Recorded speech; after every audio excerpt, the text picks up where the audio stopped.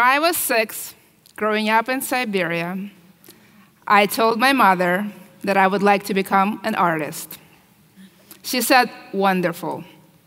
To be clear, it wasn't like, "How was your day at the carnival?" "Wonderful." But more like, "I spilled my coffee on white shirt." "Wonderful." You see, in my kindergarten, the artworks were arranged from best to last. And I was always second to the bottom.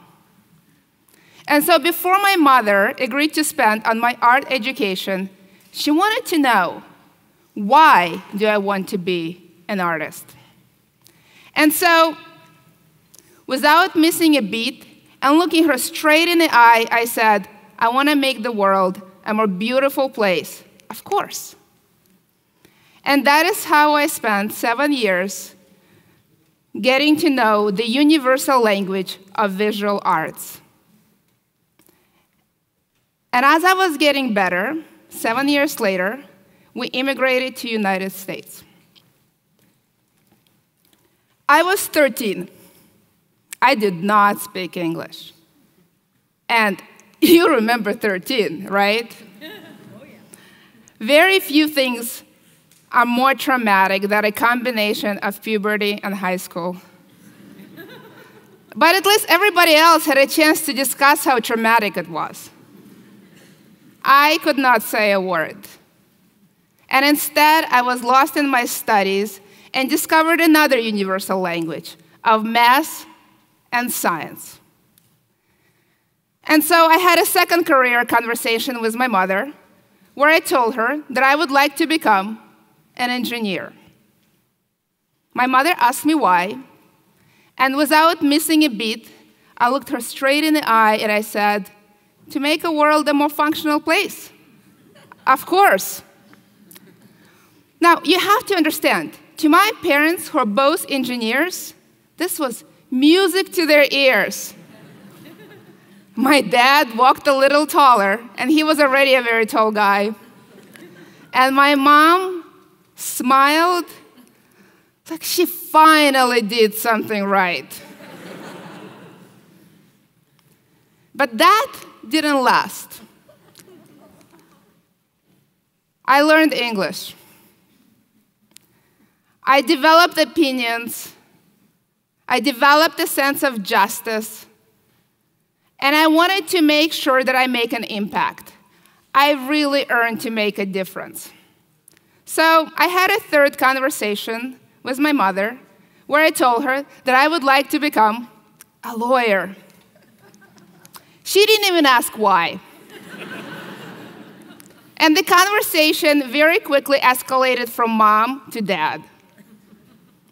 So my dad sat me down and he said, "Olga, I got used to the idea of you making the world a more beautiful place.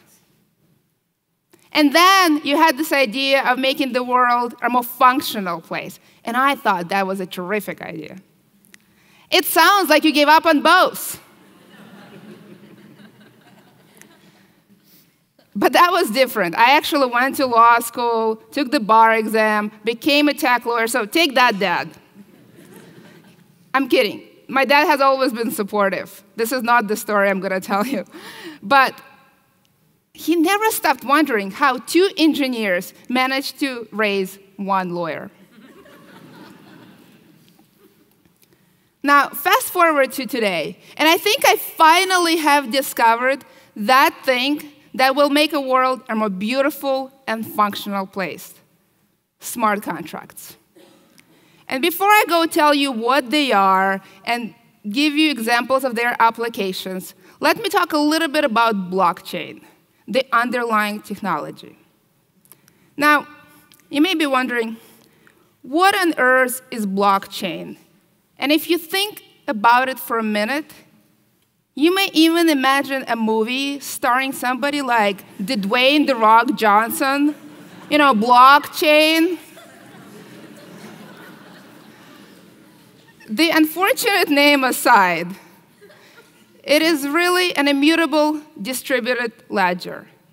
Immutable means that if you put something on blockchain, it's really hard to change. It is pretty much there forever. Distributed means that no one computer can decide. It's a network of computers around the world sharing that decision. And ledger is just a table, like an Excel table that contains a lot of information. Now, what makes this technology work is cryptology, which is a magic ingredient. When you mix it all up, that's what makes blockchain work. Now, this technology is no joke. It's a lot of math. But at the core, I think of blockchain as a history of all transactions. Now, using blockchain and technology platform like Ethereum, you can build decentralized applications, or dApps. And at the core of dApps are smart contracts. So that brings me to smart contracts. Let's talk about smart contracts. I hate to disappoint you, though. Smart contracts also have a misguiding name. They're not really smart, as in, this little girl is very smart. And they're not really contracts, as in pages of legalese where you sign at the bottom and date. Not that kind of contract. They're really pieces of code that codify business logic. And at the core, they facilitate three functions. One, they store rules. Two, they verify rules. And three, they self-execute rules. I tend to think of them as very secure vending machines. So, for example, every vending machine stores a rule that if you insert $1, you may get a snack of choice. And then when you go and insert, in fact, $1, it verifies the correct amount. And after verification, voila, a happy moment, you get a snack of choice. That is kind of how smart contracts works. And because they are blockchain application, there is no intermediary. There is no broker. There is no escrow agent. There is no government, corporation, not even a lawyer. It executes automatically. So to summarize, smart contracts are pieces of code. They're very secure, and they self-execute. That's very exciting. And the world of business is in the process of embracing smart contracts. We'll see numerous applications in IoT, financial sector, supply chain, and numerous others. But the reason I get up in the morning and get really excited about smart contracts is because of their potential to solve problems that have never been solved before. Now, I'm going to go through 4 applications, and I will treat them separate. But in reality, any one smart contract can combine more than one application. I want to make sure that you really get a breadth and depth of what's possible. So, application 1, smart contracts are very good at storing data. So, for example, there's an American startup that is rethinking census. And they're building a decentralized protocol using smart contracts. Census is a very powerful tool in the United States and many other nations. Census is how we determine how to distribute billions of federal dollars every year. Census is how we determine where we build bridges, schools, roads, hospitals. So census is very important. This startup collects questions from the people, then it collects answers from the people, and then it securely stores it all on blockchain and anonymously. So this way, our legislators can really get a representation of who we are as a people and what it is that we want. Smart contracts are very good at facilitating trust. So, for example, another startup, now a little bit more international, it includes people from Australia, Canada, and Germany, is connecting urban farmers, landowners, and consumers. It allows putting small lease agreements on blockchain using smart contracts and facilitate renting of small plots of land. And small plots of land add up to a big field. So for example, if I own a house in San Francisco and I don't have time or interest to garden, I can rent my backyard, or if I have a flat roof, even a roof, for somebody to cultivate this. Now, the benefits of urban farming are huge. It allows to decrease our carbon footprint. It allows us to build tighter community. It's an opportunity to explain to our children where food comes from. And most importantly, urban farming is beautiful and delicious. Now, number 3, smart contracts can function as software libraries. And I know that sounds a little dry. Talking about software libraries is a little bit like me inviting you to watch the paint dry or watch the grass grow. It's a little boring, I get it. But it actually has life-saving applications. So for example, in the United States, over 100,000 people are waiting for kidney transplant every year. And on average, it takes 3 to 5 years. And in some states, it takes up to 10. And the real bummer is that the longer you wait, the less likely the transplant is successful. There is, of course, a solution to this. Many hospitals allow somebody in the patient's network to donate a kidney, like a friend, a family member, a coworker, or just a kind stranger. But the challenge is that the donor is not always a match. There is a solution to that as well. Hospitals allow a swap. So for example, if a donor A is not a match with a patient A, and a donor B is not a match with a patient B, they can swap. The challenge is this solution is highly geographically limited.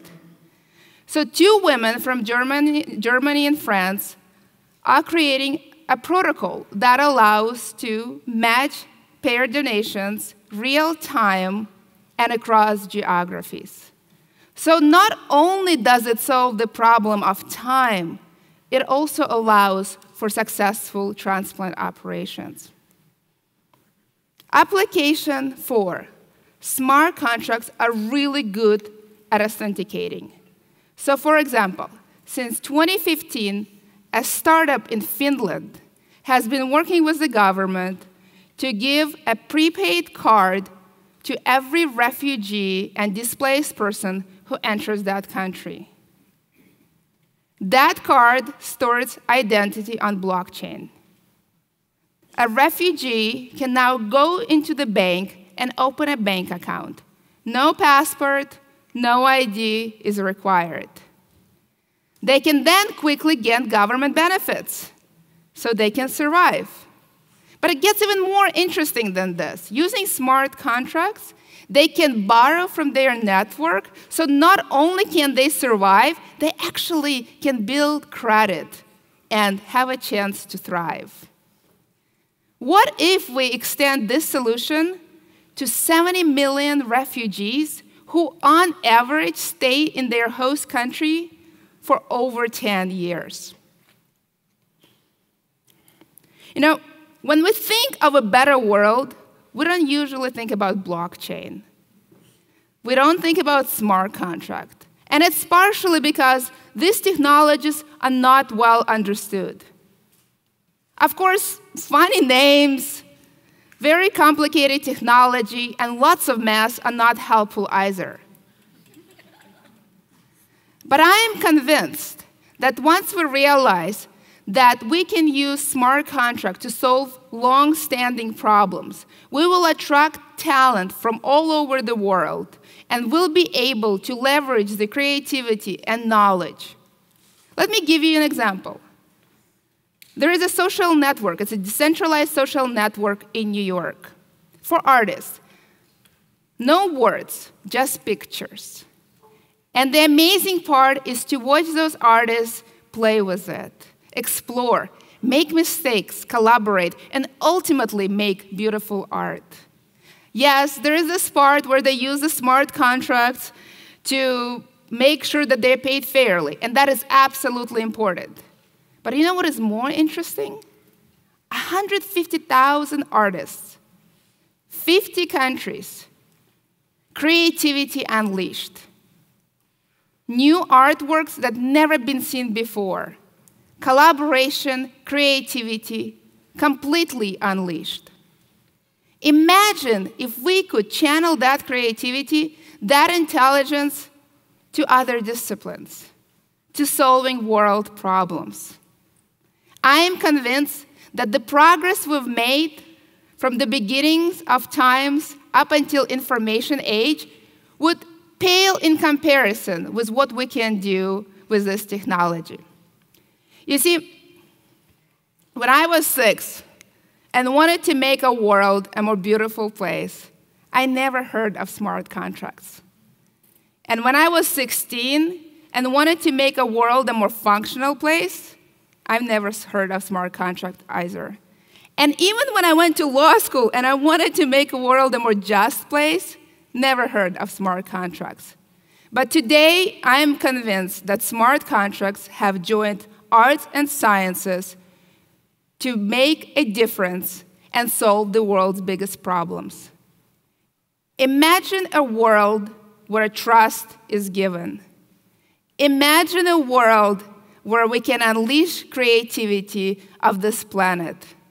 Imagine a world where a census represents who we are, where urban farms are thriving, where kidney donations are seamless, and refugees get to be part of our world. Wouldn't that be a beautiful and functional world? Thank you.